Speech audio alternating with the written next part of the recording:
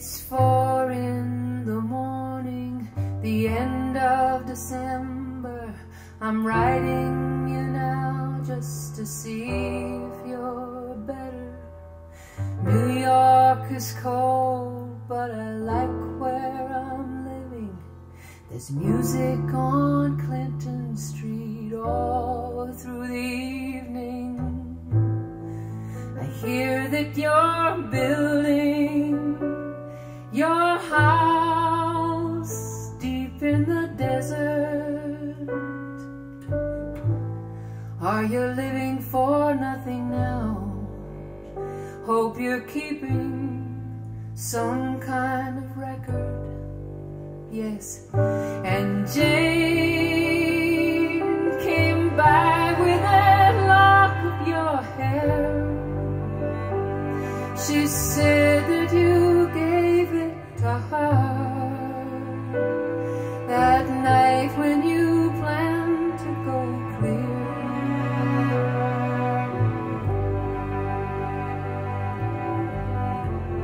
Did you ever go clear? The last time we saw you, you looked so much older. Your famous blue raincoat was torn at the shoulder. You'd been to the station to meet every train, but she never turned up. I mean Lily Marlene. So you treated some woman to a flake of your life. And when she got home, she was nobody's wife. Well, I see you there with arrows in your teeth. One more thin gypsy thief. Well, I see Jane's awake.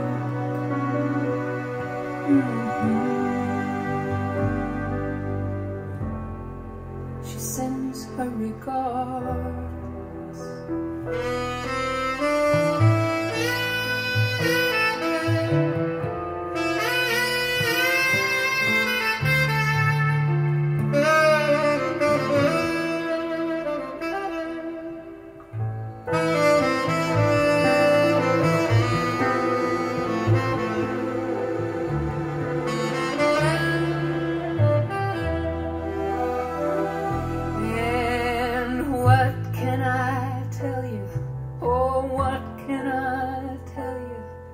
What can I possibly say? I guess that I miss you. I guess I forgive you. I'm glad that you stood in my way. And if you ever come by here, be it for Jane or for me, I want you to know your enemy is sleeping. I want you to know your woman is free. Yes. And thanks for the trouble you took from her eyes. I thought it was there, so I never really tried.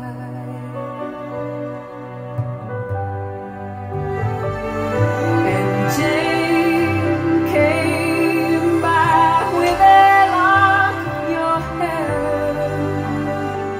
She said that you gave it to her that night when you planned to go clear.